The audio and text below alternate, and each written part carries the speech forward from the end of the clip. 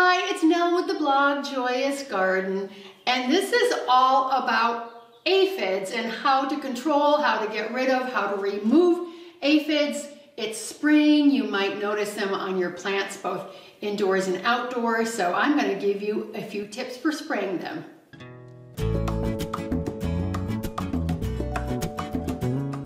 So I just updated a blog post on aphids and mealybugs. It has all the information in it about identifying them. You're still going to see them when we get up close.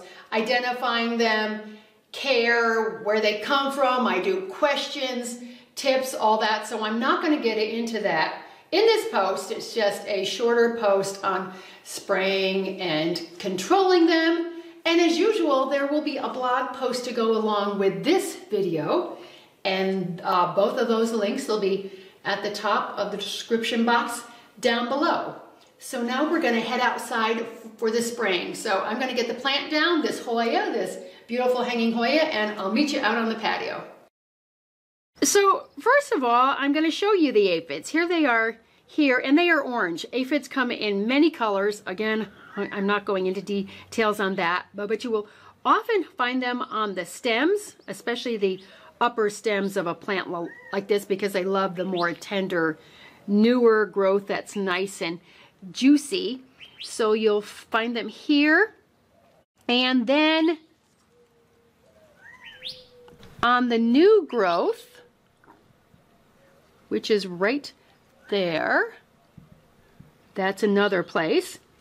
And then another place they love to be, I'm going to spin this around, is on the underneath of the leaf. So these are my tips for spraying. Is you really have to hit every place on the plant to have it really be effective, and they lay eggs like crazy too. So you're going to have to spray 2 or 3 times. And you might notice, I don't know if you can tell, that the leaves are really sticky. You know, the leaves look really shiny.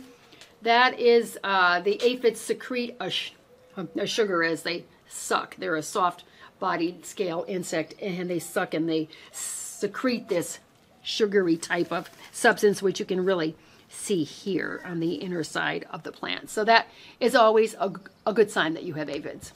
So I don't use chemicals on my plants at all. I happen to bring this one out. It's a hanging plant, so I didn't want to, I'm going to drench it. I didn't want to do it inside, and I left it in the hanger. But what you use is up to you. I've never used this one before, insecticidal soap, super soap. I've used an insecticidal soap before. I've used horticultural oil. I've used neem. I've used vinegar and water. All have worked, but this is something I wanted to try. It kills listed insects in minutes, and it's also for organic gardening, which I like. And be sure to follow the instructions in here. You don't want to use it too often. I'm probably going to do this because this has a pretty, it has like a moderate infestation. I'm probably going to spray this 3 times, but I'm going to wait 7 to 10 days in between each time I spray, because as I said, I want to get those eggs too. Okay, so I'm going to shake this up because it recommends to shake it up, and I'm going to just spray all over the plant. I will turn it around too. That gets it there. And then I'm going to turn it upside down and get the leaves, because there could be some eggs there. It does take a while, especially on a plant like this, which has a lot of foliage. But you have to really get everything if you want to be effective on it. Otherwise, they're just going to come back. And this plant had aphids last year. I got rid of it, but they came back in the spring. It's just sort of the nature of things. Oh, here's some on some new growth, both on top of and under the leaves. So I'm really giving it a good spray. So what I'm going to do, I think you have the idea of how to do it now. I'm going to go through and do the whole thing, and then I'm going to spray it again. And 7 to 10 days, and then I'm going to come back to report to you about how the aphid infestation is doing. And there's something important to know about spraying too, is you don't want to spray a plant in the full sun at all, and you also don't want to spray a plant that's stressed. Either it's like overwatered or underwatered. You want the plant to look healthy and good when you spray it, because you're just going to have a better outcome. Cassie, who works at Joy's Garden, is here also, and she pointed out something. So she said it just sits now, and it is going to sit for a while out here after I spray it. I live in Tucson, Arizona, which is very dry. It's warm, so it should dry fast, and then I will put it inside, and then I will bring it back outside to spray in probably about 7 to 10 days. So we're going to focus in on this leaf here. This black is where they've all died, and you can see there's still a couple right there that somehow survived. They may have been on another leaf and just, you know, came over to that one. You know, that one is really moving. So I'm going to do that to all of the foliage underneath, because that's where they hang out a lot. So as I said, this is going to take me a while, but you can see me start to spray it. And then right here is some tender new growth, and there are some aphids on there. So I'm going to hit all the new growth too.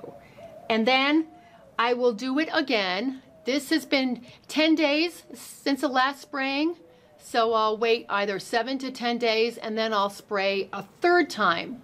Whatever you use, it will tell you how often to spray. I usually spray 3 times because it's had a bad infestation.